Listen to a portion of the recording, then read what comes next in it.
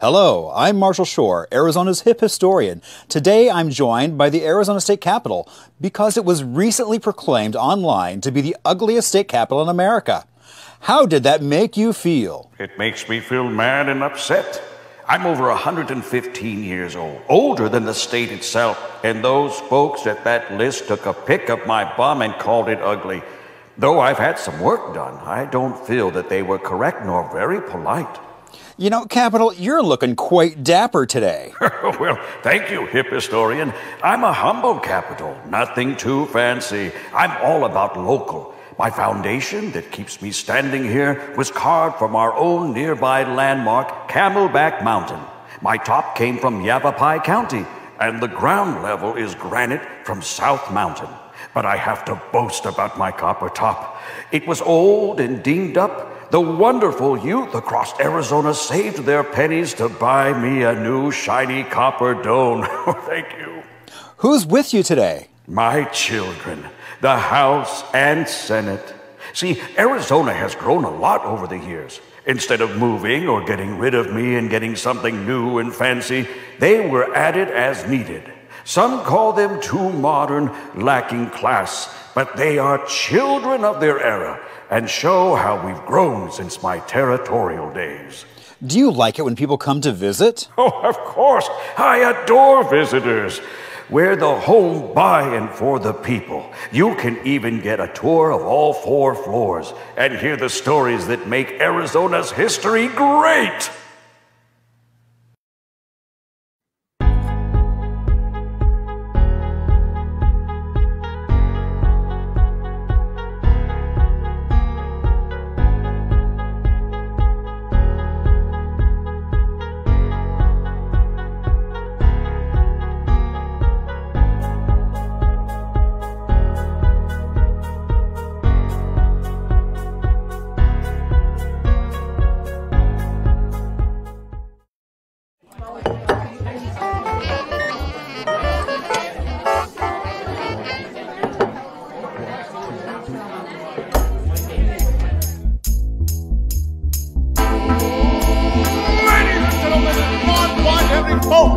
Welcome to the show!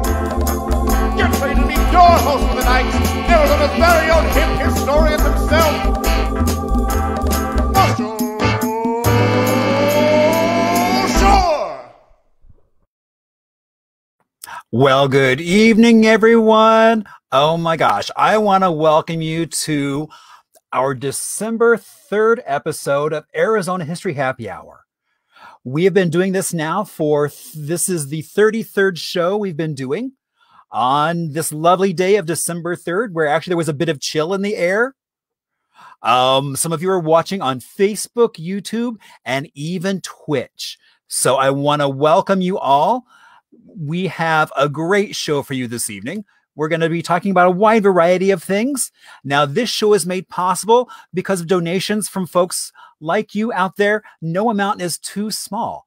Now, we do have also support from AARP, and they have a message in that if you're looking for ways to stay healthy, active, and informed without leaving home, AARP Arizona has lots of online offerings and virtual get-togethers. Find out all the ways you can click to connect with your community at aarp.org/near-you.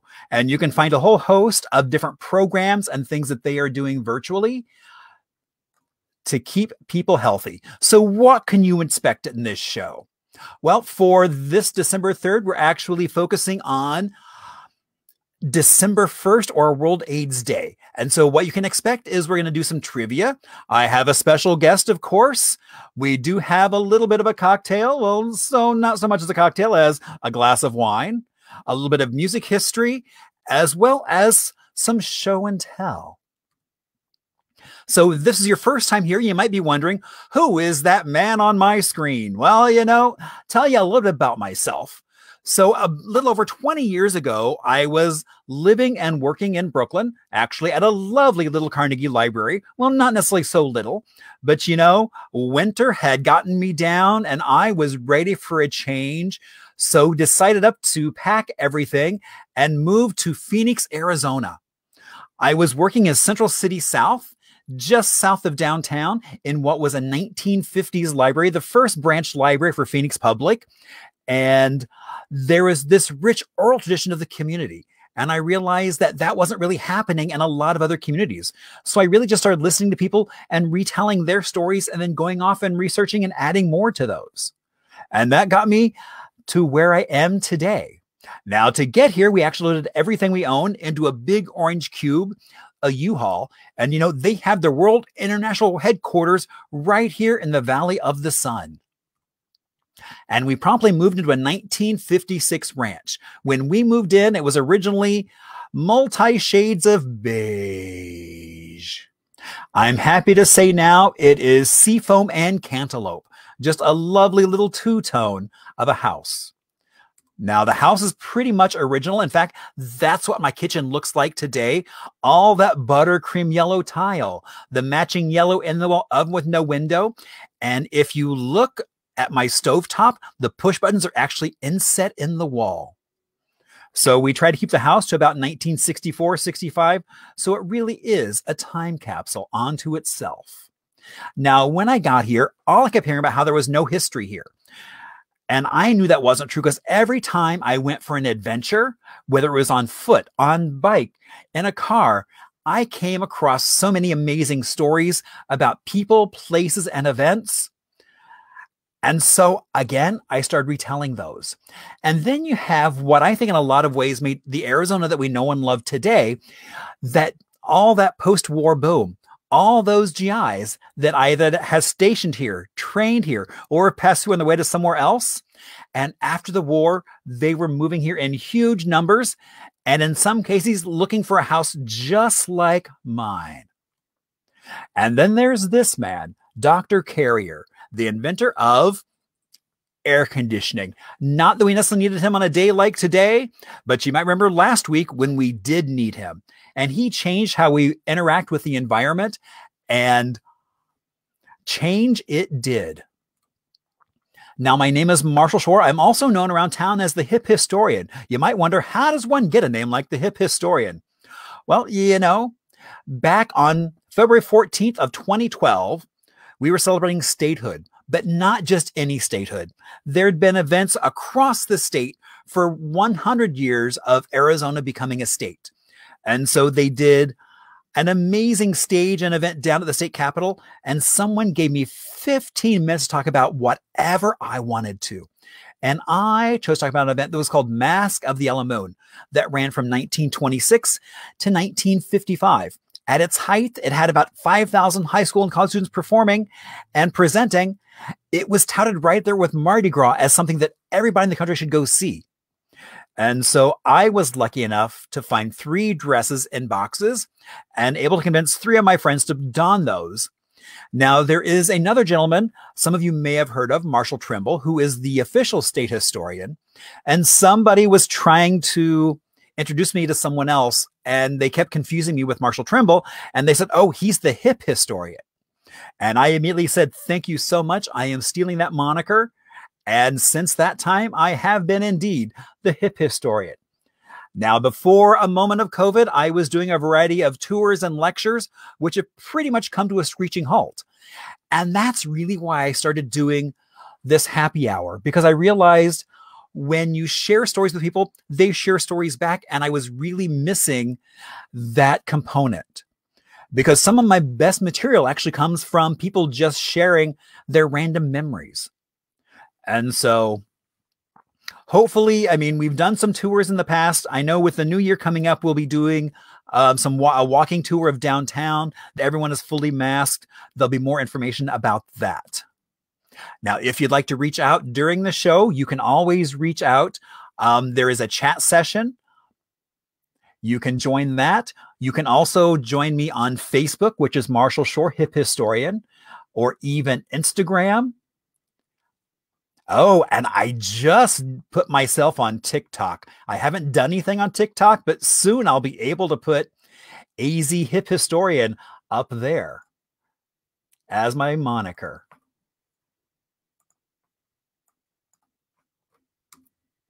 Now, if you're watching on Facebook, I will ask you to click on that little share button down beneath so that everyone can see how much fun we're having, and you can share that with all of your friends. And because it is happy hour, I have my cocktail advisor, PJ, who is with the Valley Ho. And so every week he comes up with an amazing bit of history that I can share. And so today, let's see. All right. Oops, let's do that. And so today we are enjoying a lovely Beaujolais. And so this is actually the same label that Elton John served at his big fundraiser back in February. So it is the same label and a lovely glass of red wine.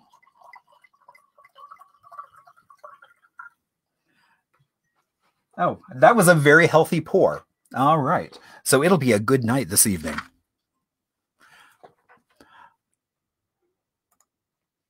All right. So a little bit of show and tell because, you know, I have a house full of stuff.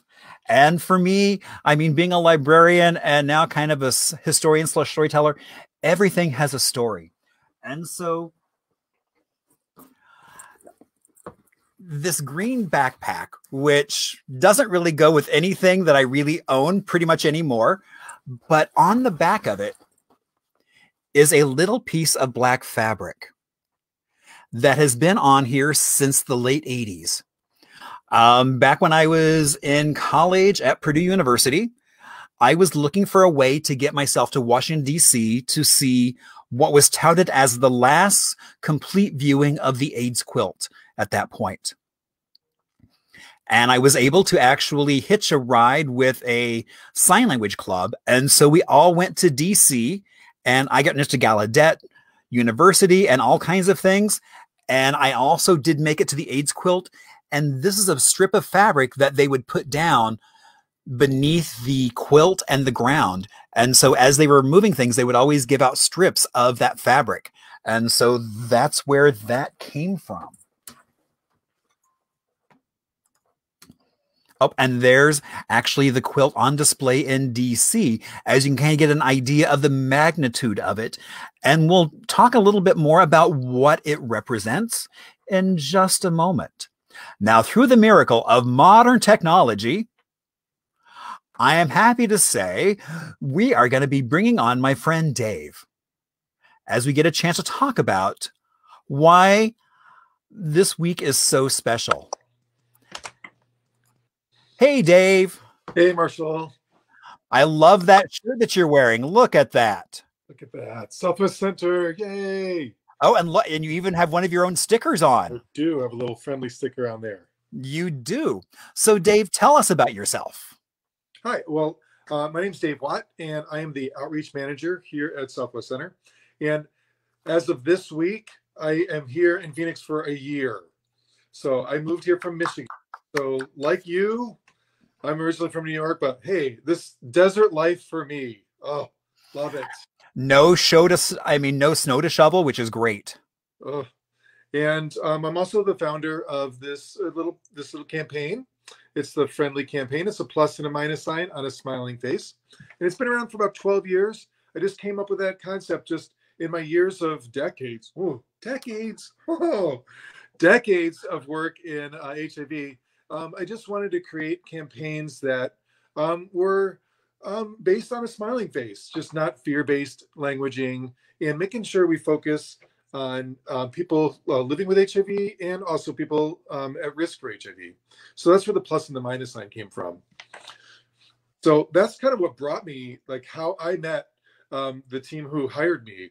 Like my supervisor, Rocco, that's how he knew me, from that Friendly Campaign. Okay.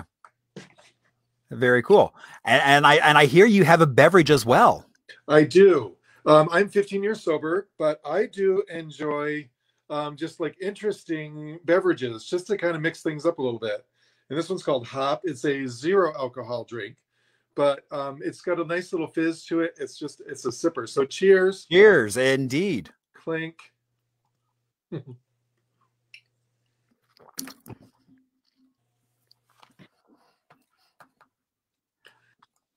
All right. So yeah, so basically, I mean, we're talking a little bit about World AIDS Day as a way, and so that was December 1st. And you know, it's so funny because as I was going through Facebook, it keeps throwing up those memories and things. Yeah. And last year at this time, we were actually doing a project with the Burton Bar Library downtown and Arizona Department of Health called Pause Phoenix. And so we did a drag show with the library. We had a panel of entertainers from the 80s talking about the response of the entertainment community to HIV and in the 80s and kind of what it was like at that point. It is amazing to me just how many agencies are working with this population. So just a variety of services, and kind of like how Southwest Center fits in with all these agencies. I mean, we are the 5th largest city in the United States. So yes, we need to have multiple agencies to reach people. Exactly. And I mean, and so many museums, I mean, take and make themselves dark. I mean, their logos, things like that, as a way to just show support. So yeah. All right. So now we normally do trivia, which we are going to do. And so our trivia is a little unique because instead of it being all about what you don't know, we're going to go through our questions. And then at the end, we'll take a little bit of a music break. And tonight we actually have music, which is kind of exciting. And then we'll go through the answers and explain them. And that's always the fun for me because that's where the stories come out and you'll be able to kind of grasp all kinds of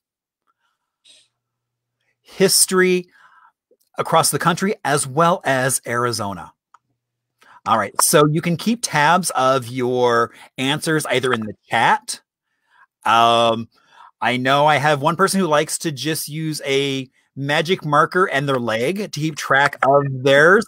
So whatever makes you happy, feel free to do that.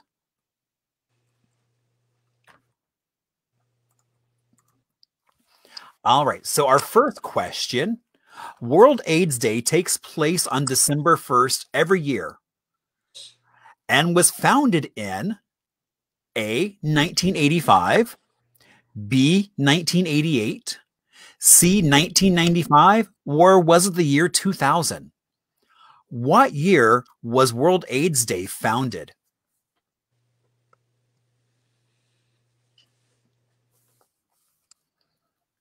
And what year did the AIDS ribbon first appear at the Tony Awards?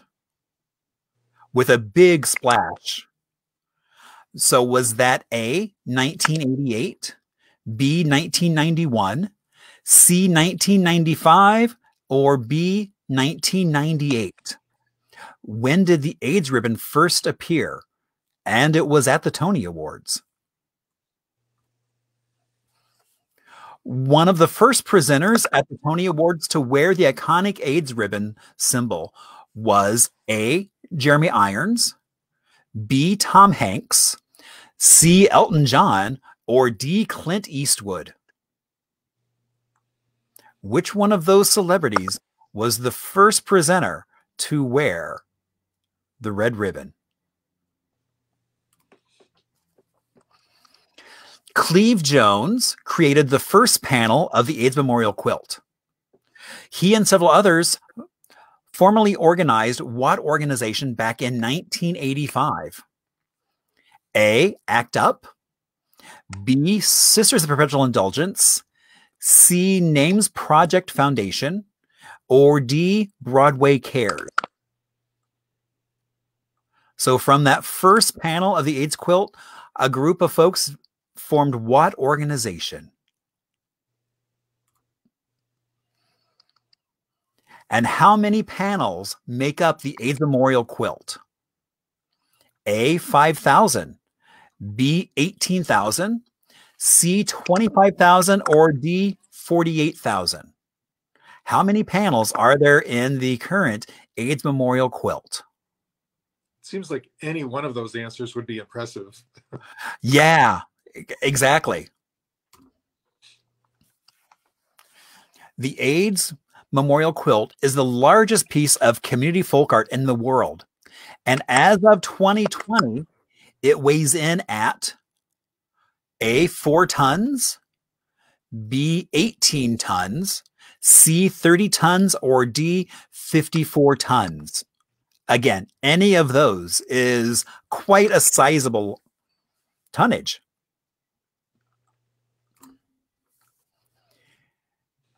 Each AIDS quilt panel measures 3 feet by 6 feet to represent what?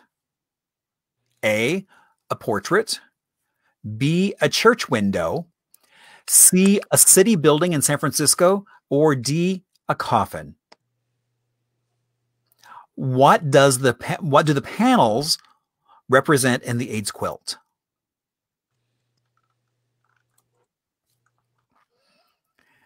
Question 8, coming into the home stretch. Keith Haring is a famous artist and HIV activist.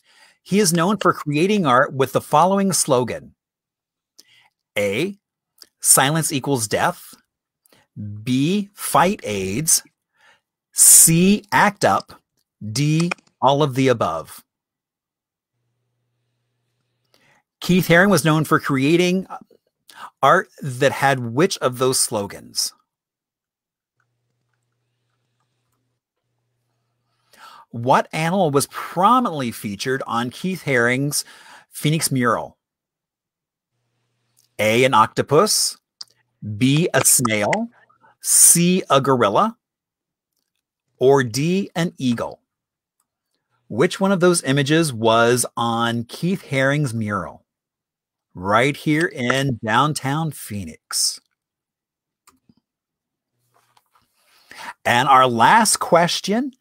The Southwest Center tested over 9,000 people in 2019. This agency began in the year 1990 and was first known as what? A, Body Positive, B, the Parsons Project, C, Joshua Bush, or D, the Center on Central.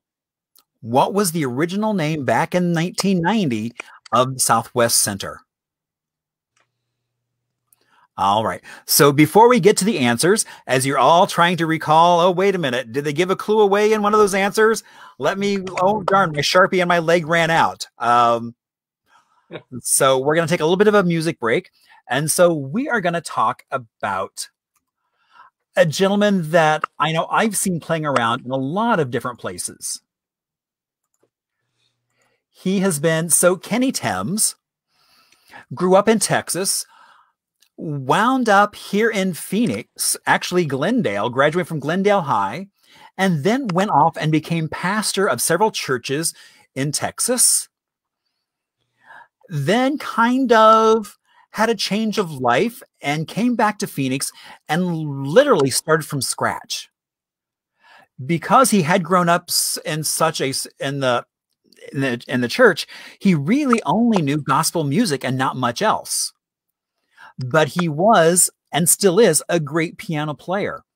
And so he wound up getting a job playing at a bar here in town called JC's Fun One. Initially, he then got a job at Winks. And then someone invited him to karaoke. And so he wound up eventually playing karaoke, but he didn't have any of the music background. So what he would do is he would tell people, oh, write that song down for me and I'll make sure and bring it next week. And that's what he would do, is he would go off and then learn these songs over the week and then come back and play them for folks.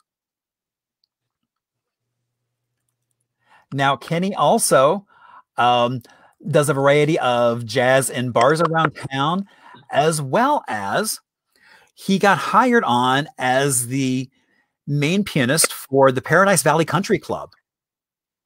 And so he went for the audition and they loved him. There was a woman there who kept asking him to play music from the Guire sisters. And now he knew this only because his mom went no one else was around, she would pull out McGuire Sisters records and play them. And so he did know that music.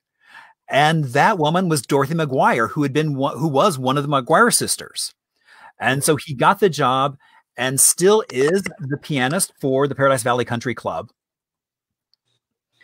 And we actually have, and he also writes music, teaches, he has his own music academy with several other teachers, doing virtual classes, as well as he has an 80-year-old student who said, I want to learn piano. And for the last 4 years has been diligently practicing and playing the piano, which I think is really kind of nifty. And so here is a performance of one of Kenny's original songs. And we do indeed have the rights to play this. He told me so himself. So this I wrote. This I wrote for people who you go through breakups and you're glad. Sometimes you know all the crying your beer songs. Well, one of my breakups, my first one, it wasn't a crying your beer. It was Thank God and Greyhound, They're Gone. So that's where this came from. F.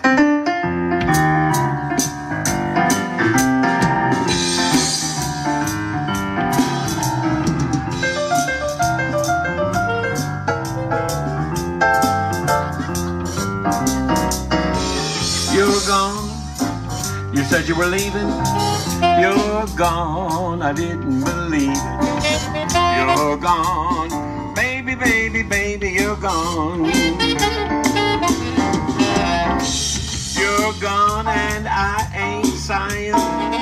You're gone and there's no crying. You're gone. Baby, baby, baby, you're gone.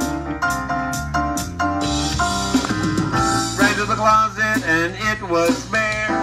Out to the garage and your car wasn't there. There's no messages on the phone.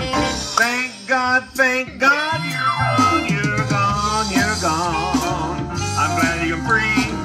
You're gone, I can finally be me. You're gone. Baby, baby, baby, you're gone. Take it, Lon.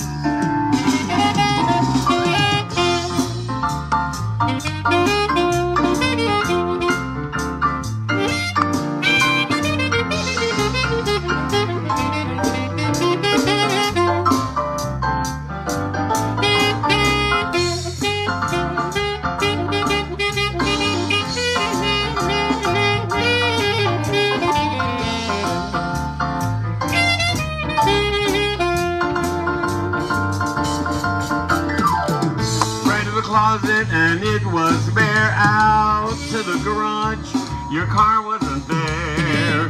There's no messages on the phone.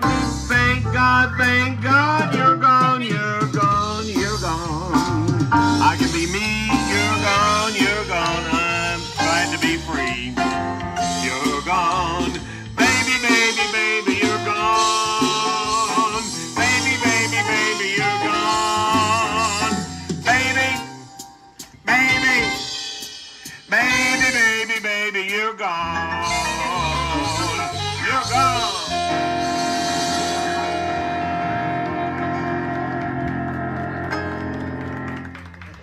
Of course, I don't feel that way about y'all.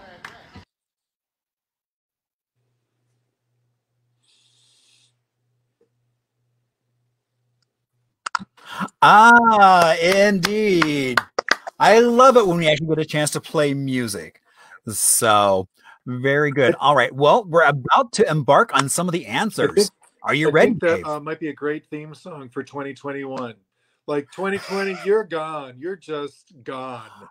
Oh, indeed. Hello, 2021. All right. So World AIDS Day takes place every December 1st and was founded in 1988. Wow. Yeah. So like the human immunodeficiency virus, HIV, first discovered in 81. And then remember, they weren't sure what to call it. So for a while, it was called GRIDS. Do you remember that? I do. Gay-related immune disorder, because it was first showing up in homosexual men. And then AIDS wasn't coined until 82. And then Oh, we need to raise more awareness about this. So that's why World AIDS Day was created in 88. Yeah. And is the first ever global health day. Because oh, so that's why the world, because like from, 82, 85, it was starting to spread worldwide. And then we needed to raise awareness worldwide about it. So I say we as if I'm the one who came up with it. But it was important to raise awareness worldwide. right. Because I mean, it still is very much affecting the entire world. Absolutely. All right. And, and I forgot what year this was. So what year did the AIDS ribbon first appear at the Tony Awards? 1991. And I remember those Tony Awards, just like, what is that AIDS ribbon about? Having grown up like out East, it was just all we could talk about, right? It's just what's going on and how is this being spread? How's this being passed around? And we still needed to raise more awareness because, it just wasn't, research wasn't happening as much. There still was no cure or treatment yet in Right. 1991. So we still need to raise awareness. And it really affected the artist community. So I think that's one reason why, Broadway Cares and Equality Fights AIDS got together with visual aids, and then they created that AIDS ribbon. And back then, this was something I learned in just researching for the show. Was the picture of it was like it was tightly put together like a V, like an upside down V. Right. And I think it actually is the next question where we actually see that what ribbon, which we were both kind of surprised by. Yeah. Yeah. Yeah. So question 3 was who was the first presenter to wear the iconic AIDS ribbon? And it was Jeremy Irons.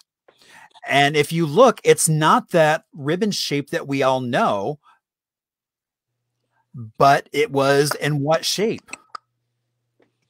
Like that upside down V to raise awareness for the virus. Yeah. And then it just became a ribbon, right? Right. And I always thought the AIDS ribbon was like the first ribbon. But the AIDS ribbon was kind of came the ribbon before that was the yellow ribbon. And I remember the yellow ribbon people tied around their trees or around their lamppost. Right. For the and that was for the Gulf War, for to raise awareness about the needs of Gulf War veterans and people coming home from the Gulf War. So then the AIDS ribbon was the first ribbon ever worn. And that now, like, how many ribbons are there, right? To raise awareness. It's awesome. Right. Exactly. I mean, and it all kind of started with this, and then it's like it just kept getting kind of different organizations said, hey, that's such a great visual. Yep. That's easy to put together.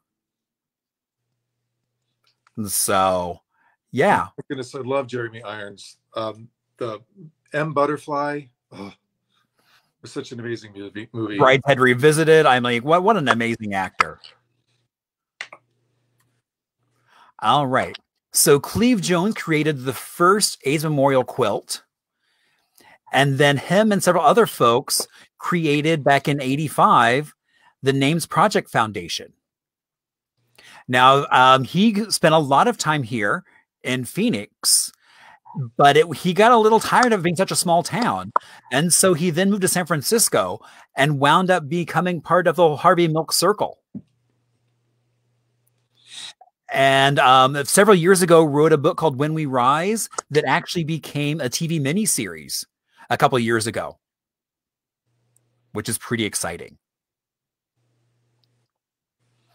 But it's hard to think that the Names Project really kind of started back in the mid-'80s. And it started just as like a very a protest, right? Just to raise awareness.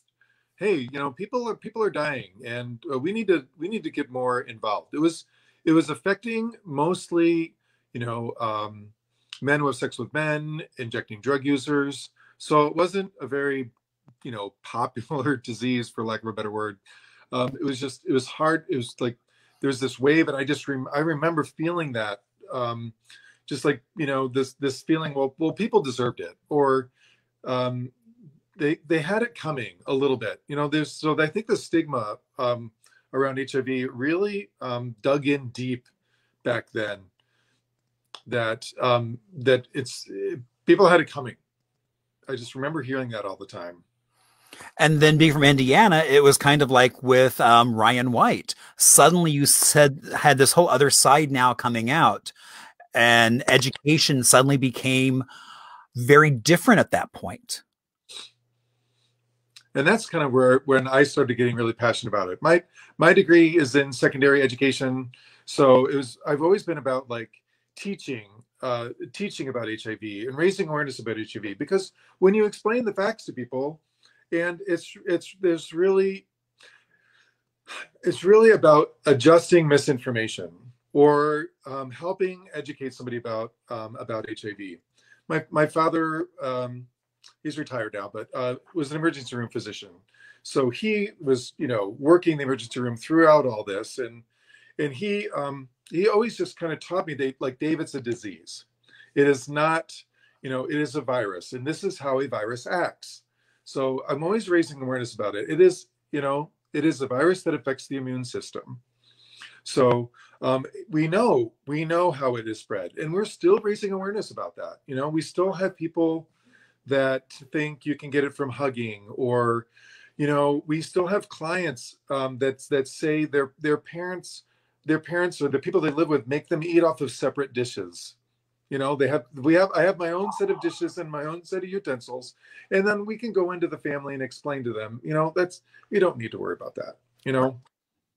We don't need to make somebody feel less than for having for having this virus. Right. No, very much so. I mean, we've come a long way, but there's still more ways to go.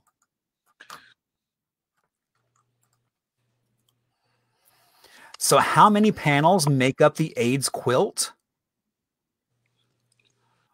It's impressive. Wow. 48,000. And these quilt panels are available. They used to all be stored in one place, but now it's too big. So they have different places store some of the quilt panels so that people can borrow them and use them for displays. It comes with the Names Project comes with like a whole set of rules on how to do this. And I'm always wanting to hey, let's bring an AIDS quilt panel to this event. So we can, and it's done all for free. You don't have to pay money to borrow one. So if somebody wants to, hey, I want to do an event to raise awareness about HIV, I can obtain one of these panels.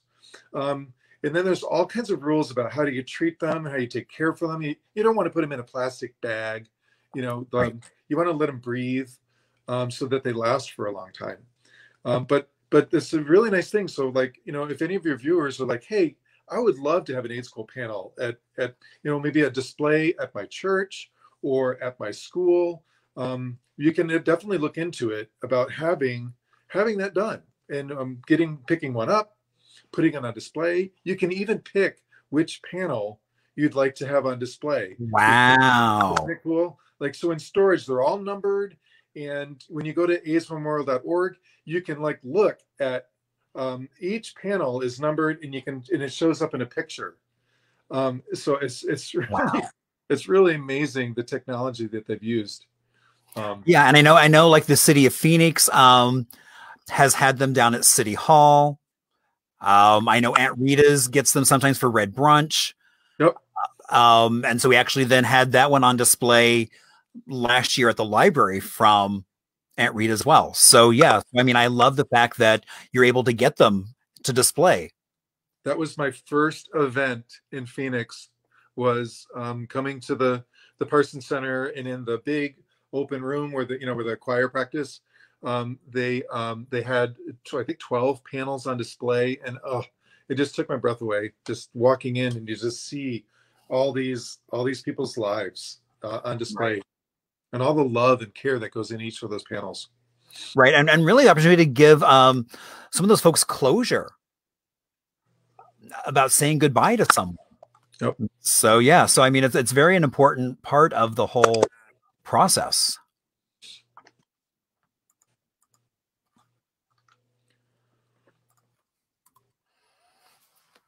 All right. The AIDS Memorial Quilt is the largest piece of community folk art in the world. As of 2020, it weighs in at what? Can you believe it? It's 54 tons. That's incredible. I mean, I've lugged them around in my car before, so I know they're heavy. They are indeed very heavy, but 54 tons is extremely heavy. So just like one panel, one square consists of like 8 panels. So it totals like 12 by 12 feet. But they're also, so all of them are sewn together, but and then they're framed and they're backed. So it's really impressive how well they're taken care of. Mm-hmm. I believe it truly honors World AIDS Day. It honors the people that we've lost to HIV/AIDS related causes. Right. All right. So each AIDS quilt panel measures 3 by 6 feet to represent. And this is where they came up with those dimensions. It's about approximately the size of a coffin. So when Cleve Jones first was raising awareness about it, like in San Francisco, they created these quilt panels, and they would, they'd have events where they would just lay down, and then just kind of like sit-ins or die-ins where they would just lay down. So then they created panels for people that couldn't be there anymore. So that would be the size of them, so that they could lay out these bodies, or these like coffin shaped, for representing the people that couldn't be there. Okay. So they lay out these coffin sized panels out in places to just show, look how many people we've lost. Wow. It's just so powerful. Indeed. All right. Keith Haring is a world famous artist, as well as was an HIV activist, and he's known for creating art that had the following slogans. And this really kind of sums it all up right here in this one piece. Isn't it amazing how true it still is today? That ignorance does equals fear, that silence does equal death. And it is time for us to we still need to act up and fight AIDS. Right. There's still so much we can do. Exactly. And that's why we're doing this exact thing right now, is just so that way people get to hear about it. And I think it's actually really cool that we're also being able to share some of that history, because a lot of people don't necessarily even know the history of like World AIDS Day or the ribbon, or even, like ACT UP, which was a group of activists that would meet at the Gay Community Center back in New York and would have these huge shouting matches in terms of what to do. I was with the Team Friendly campaign, we marched in the New York City Pride Parade, and we reenacted some of the same shouts that ACT UP did back then. We would shout down the street. We reenacted a die-in, where we all just kind of like laid down and we're silent for 5 minutes. It's just so powerful to still be doing some of that same activism that was so necessary in 1989, because it is still, there is no cure for HIV. Right. Treatment is amazing. We have preventative ways that are amazing, but we still need to continue the funding for it, and we still need to raise awareness about it. Right.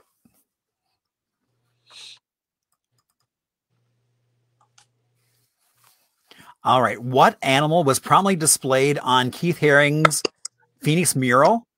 And it was a gorilla. And actually next week, we actually have an artist on who actually became friends with Keith Haring when he was here in the mid 80s, painting the mural, and developed a really close friendship with him. So we're going to talk about kind of the anniversary of the mural, kind of the story about what happened to it, as well as kind of, in a lot of ways, this, I think, started a lot of what we're seeing now in downtown, Roosevelt Row, 16th Street, the power of murals. And also the power of just art, to make a statement through art, and then Right. getting so many people involved in the art. You know, it's not just an art created for yourself in your own world, but, you know, just to really make a statement in a mural is just so moving, so powerful. Phoenix has amazing murals. We do indeed. I mean, we're kind of a hotbed of murals right now. It's like so many other cities were overrun in the 80s, which we didn't happen. I mean, Keith Haring was really kind of the first one to paint a mural. But you know, I don't want to take away too much thunder from next week. But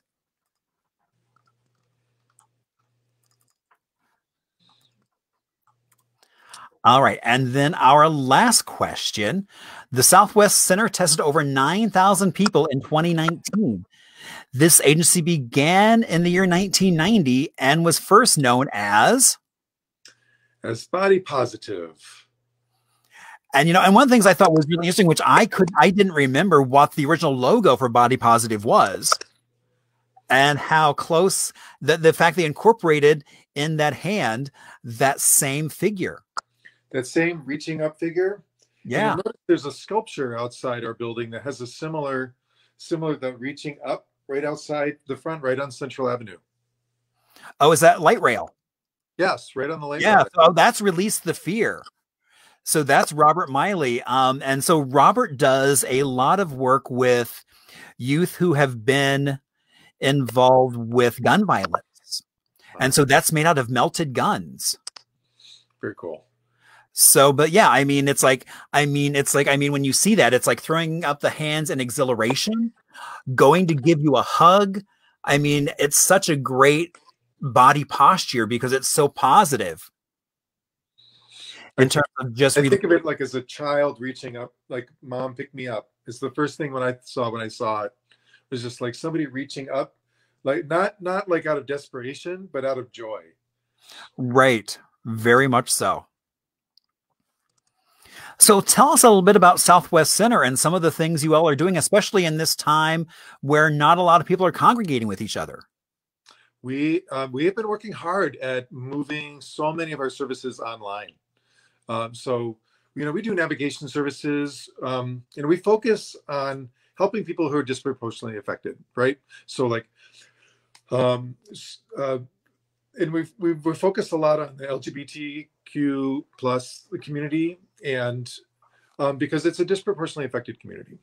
Right. And we also focus on reaching services for people of color, which is also a disproportionately affected community. And we are happy to say how many of our services that we offer in English and Spanish. And we also have 2 people on staff who are fluent in American Sign Language as well. So we service the community in multiple ways. But we have navigation services for people living with HIV. We've got case managers that really help connect people to care. And it like it took place in the support group. We had a guest speaker, Mark S. King, who's a longtime HIV activist. And he's like, you know, today is the best day you could test positive for HIV. And like, we all kind of reacted. He's like, what? And he's like, because the treatments are so amazing now. You know, like the life expectancy for somebody who's diagnosed with HIV, if they get on their meds, their life expectancy is the same. Right. And at one time it was a death sentence. Right. Very much. You know, right. So now people are living long, happy, healthy lives living with HIV. We just got to, you know, provide it and make that convenient to get tested so that people can know. Right. Right. So that's the other.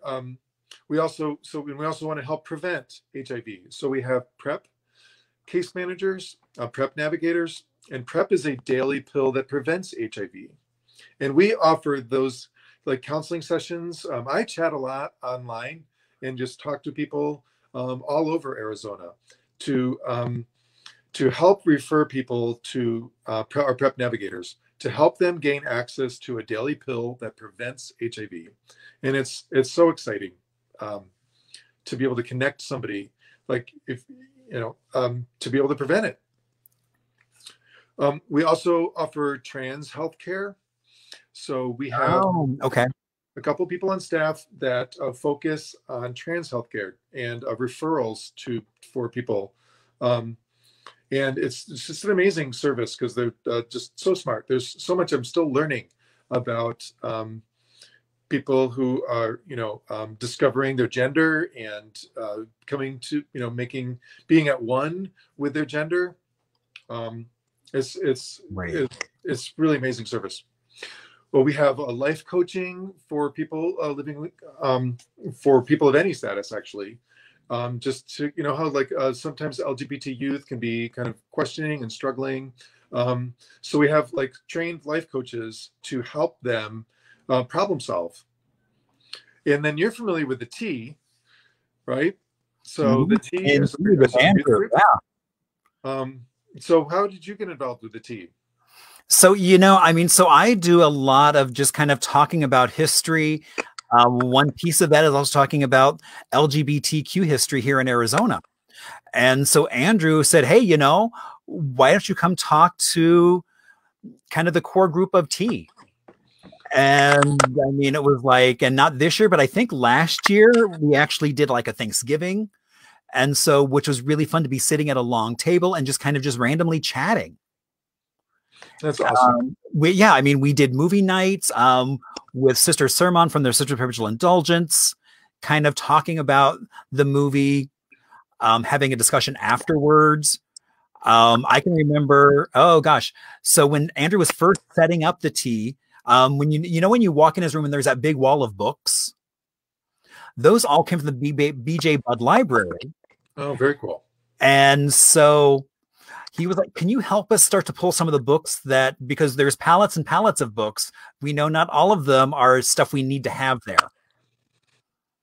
And one of the things they thought, well, it'd be kind of cool to have some of these older books on HIV and how do people deal with it. And I was like, no, do not put that stuff out, because if somebody picks up a book from 82 and reads something that's very false, right, we don't need to be putting out misinformation. So no, only current books from a medical standpoint. If it's a history book, that's one thing that's different, but from those medical books, no, not at all. So much has changed in HIV science. Like, I mean, we didn't have the cocktail, like, we know now that it takes like multiple medications for at the same time to treat HIV successfully, but it wasn't until 95 that the cocktail happened, when that really changed. That changed everything. That it no longer was a death sentence for people who are diagnosed. But now we know that when people achieve an undetectable viral load, that somebody living with HIV is treating their virus so well with their medication, they achieve an undetectable viral load. We now know that is untransmittable. So even if they had sex without a condom, I mean, one couple I worked with, they were ecstatic when I explained to them and I showed them how the charts and, like if you're treating it well, your viral load is so small that you can't transmit the virus. And they looked at each other and they're like, they've always thought they couldn't have kids. And now they know that they can have kids.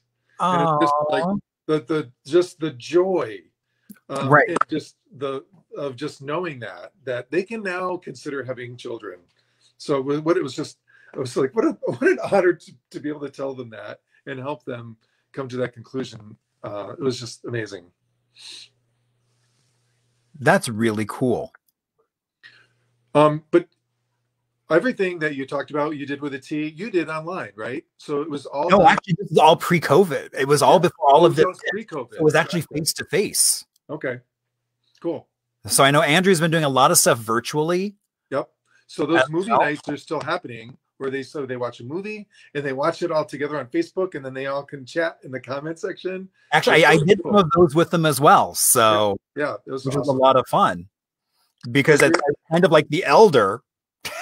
I was the elder. So I mean, I would like throw in like arcane comments and things and be like, what does that even mean?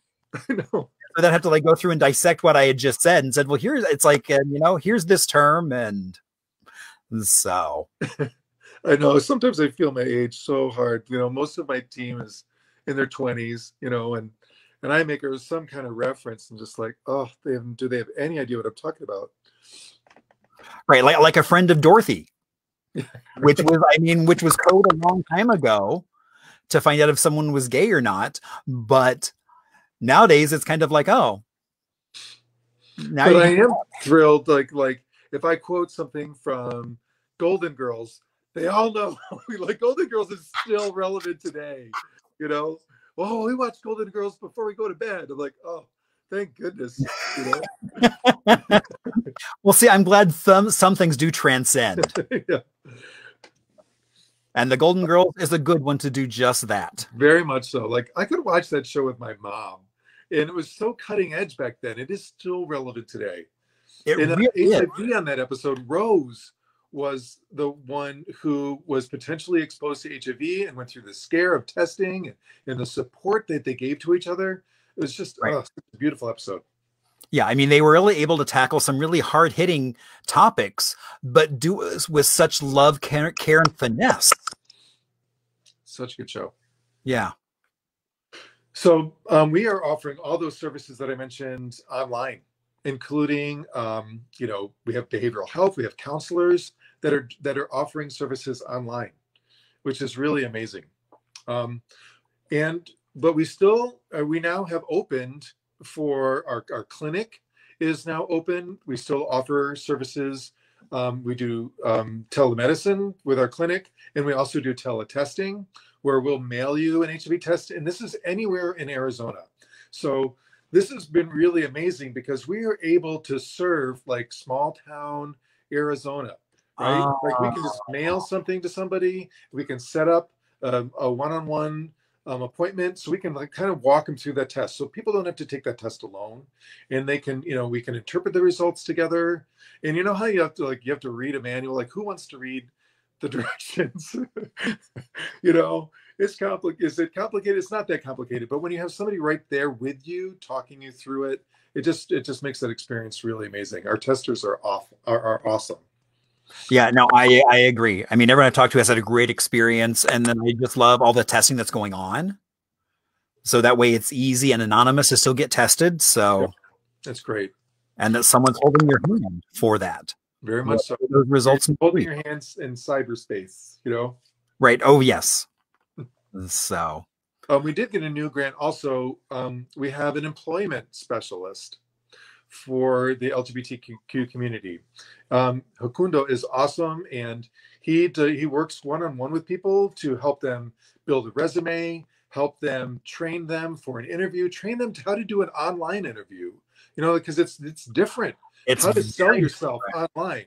And we're helping get people find jobs right now.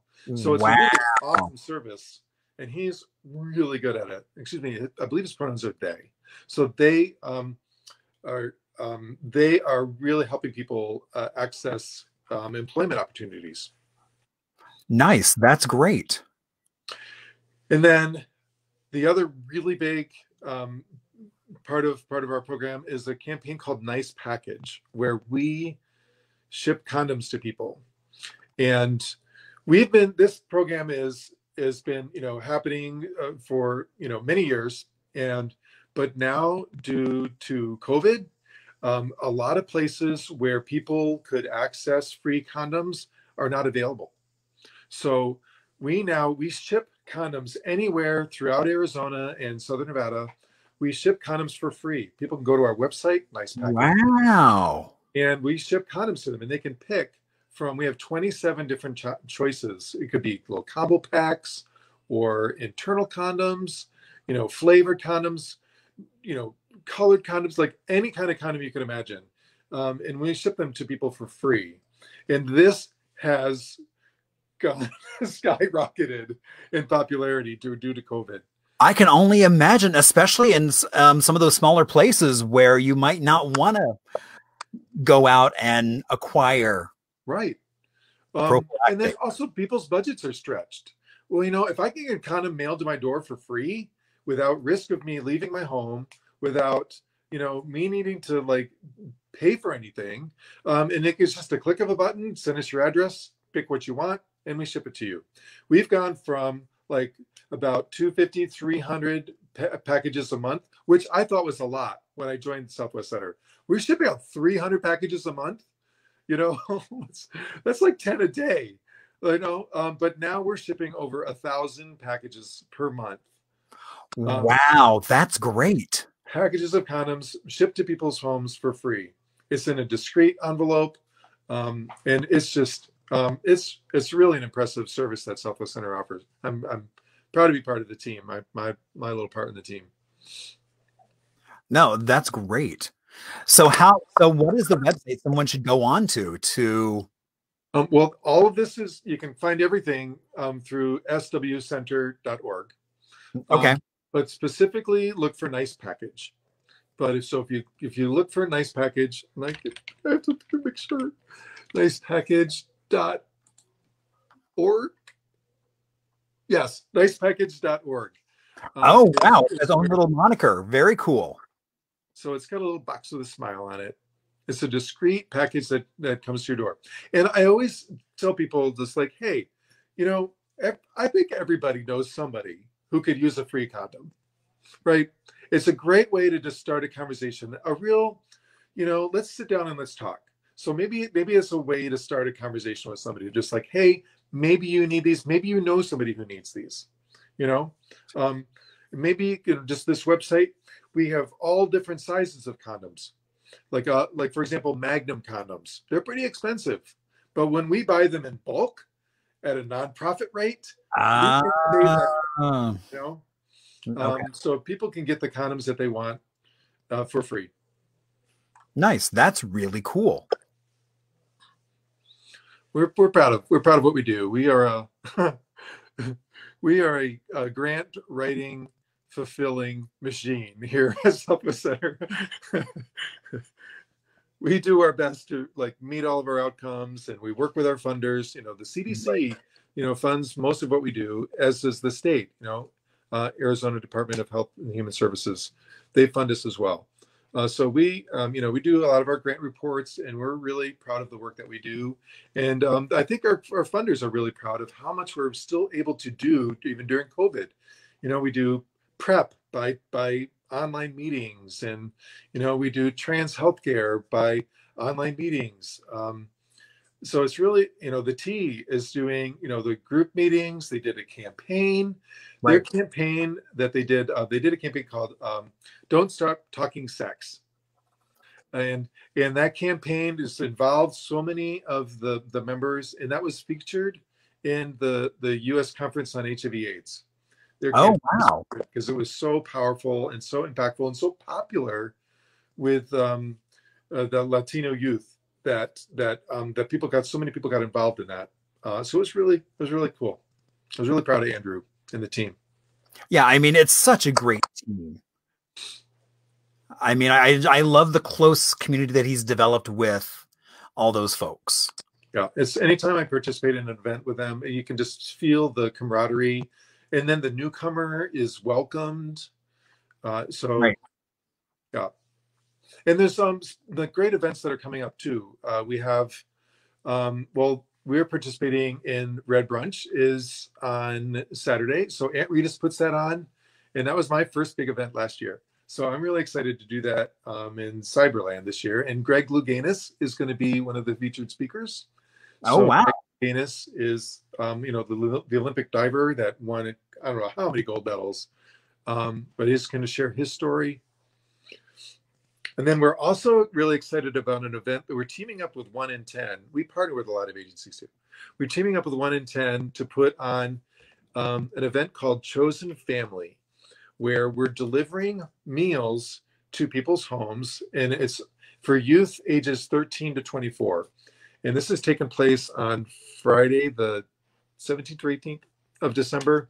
Okay. And we have some classes that, so while they're enjoying their meal with their chosen family, they can enjoy, we're having a couple of drag shows, and we're having Angina, which is one of from RuPaul's Drag Race. RuPaul's Drag Race, and Angina is one of the first reality stars to come out as living with HIV, and has been a longtime HIV activist. Right. And she's fabulous. And when I contacted her through her manager, the manager was like, "Oh, this is exactly the kind of thing that Angina loves to do." So it was really quick to say yes, which was so heartwarming that we were able to get Angina to be part of this event. Now, you had mentioned wanting to talk a little bit about Joshua Tree. Yes, That was one of the fake names I came up with, is Joshua Bush. Right.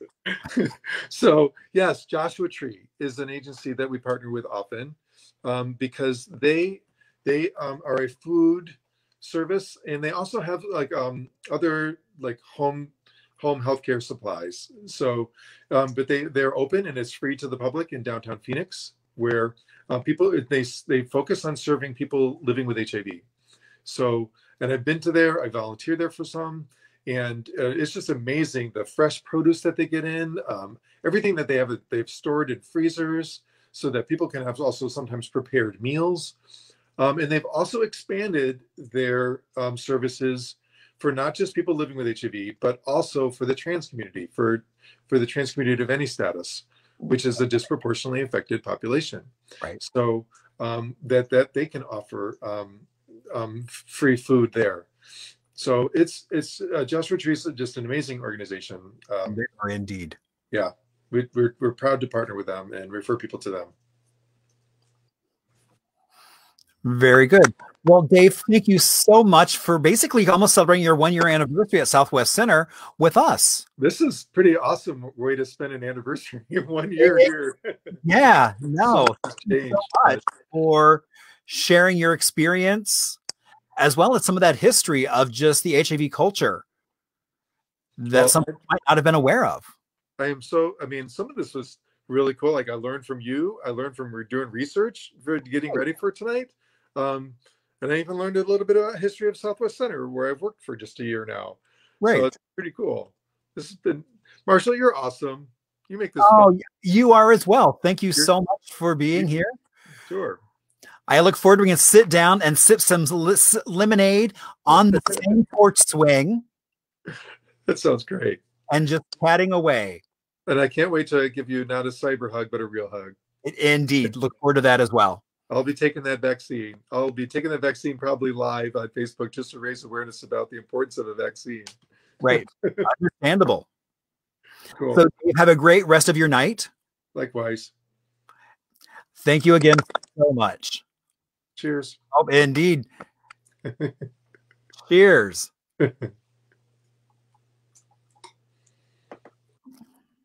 Bye for now.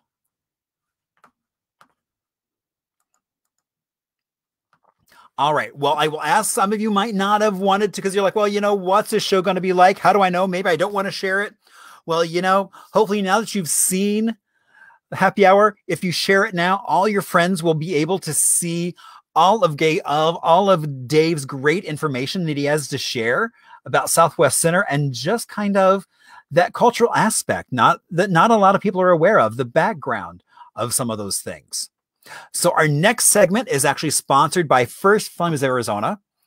You can find them on Facebook under First Films Arizona, or their website, which is tffoa.org. And it is a segment called Little Arizona.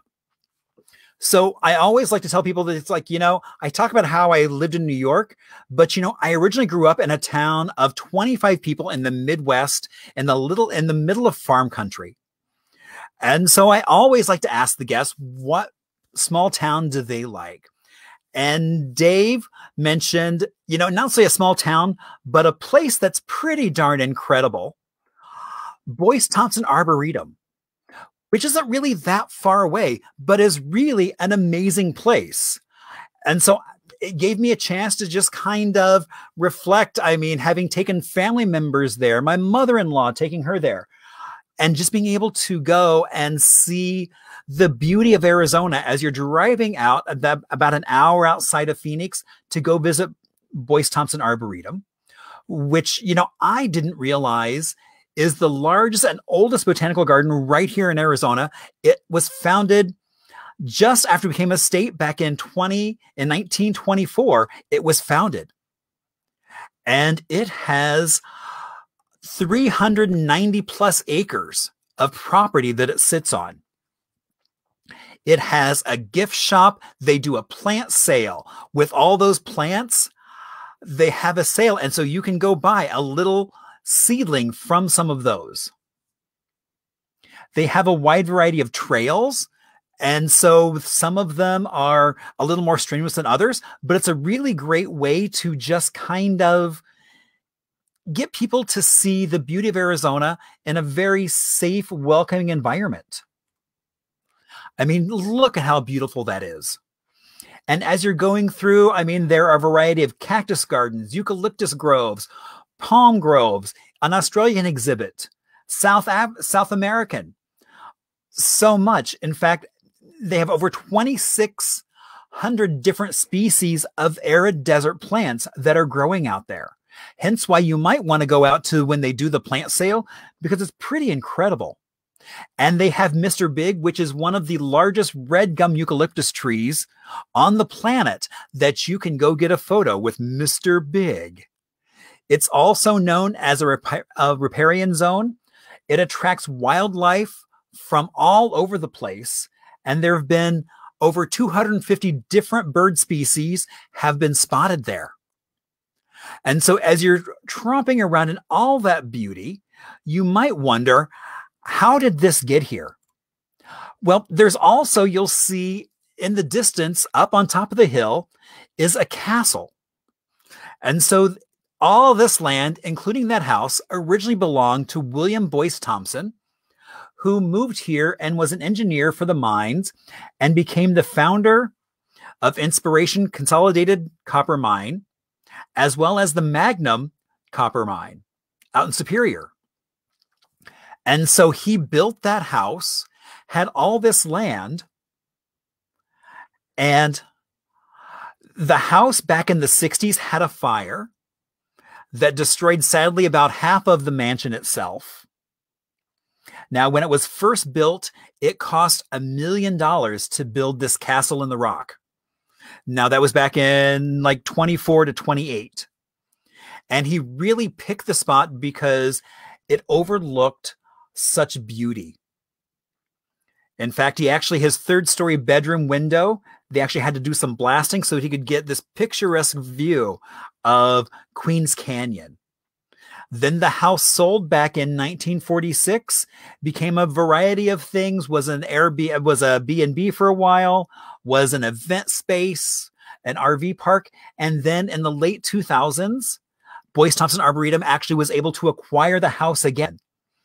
Since then, they've opened it up a few times for tours. I know I haven't been able to make it. I hope that some of you have been able to make it, because I would love to see what the inside of that house looks like now. And so here's to 2021 and hoping that maybe a group of us can go out and enjoy that castle in the rock at Boyce Thompson Arboretum. So next week, as I mentioned earlier, we have Such Styles on, and we're going to be talking about murals, as well as Keith Haring and his mural that he had in downtown Phoenix. We'll talk a little bit about what actually happened to that mural and why we don't really see it. And I'm happy to say we just confirmed we are actually going to be doing our New Year's Eve show on New Year's Eve at the same time. That 7 to 8 will actually start a little earlier because we're going to be doing a tour of the Arizona Heritage Center out in Papago Park. So looking forward to that, as well as we've got a whole month of great shows coming up. And, you know, we've been extended into next year, which I'm very excited about, getting a chance to do that. And, you know, all of this only happens because of you all out there, not just watching, but also some of you are donating, and no matter the amount, no amount is too small. Luckily, we do also have a sponsor in AARP Arizona, and they currently like to say, if you're looking for ways to stay active, healthy, and informed without leaving home, AARP Arizona has lots of online offerings and virtual get-togethers. Find out ways you can click to connect with your community at aarp.org/near-you to find a variety of different events that they have that are virtual that you can click on a button and watch. So track some of those down and enjoy. Now, always remember, if you have any questions, stories, suggestions, or comments, you are welcome to throw them into the chat. as well as you can throw them into email or even reach out to me via my website. Now, even though we're all masked up and everything, I am doing a couple events actually this weekend. We have over on Grand Avenue is a socially distanced market that is going on from 10 to 2, where I'll have such things as the Hip Historian activity book that kind of plays with that idea of when you would go into restaurants and get those placemats that you could color. It's that same type of idea. They make great stocking stuffers or even Hanukkah bush stuffers, whatever you would like to stuff. Oh, never mind. As well as Festivus, which this year would have been its 11th year, is going on all virtual. So check out many of those vendors at #Festivus 2020 and track down all that great local artists that you can support. I always like to give a shout out to my intro folks, my friend Cole and Chris, who did the music and video for that little intro for me, as well as thank you, PJ, for always helping to educate and lubricate, as well as then Mr. Ho for our outro music, who is a Sunny Slope boy with now his own Orchestrotica happening out on the East Coast, but happily let me use some of his own written music to be able to share that with. So again, thank you all so much for joining. Have a great rest of your night, a great weekend. And I hope to see you here next week when we'll be talking about Keith Haring and murals.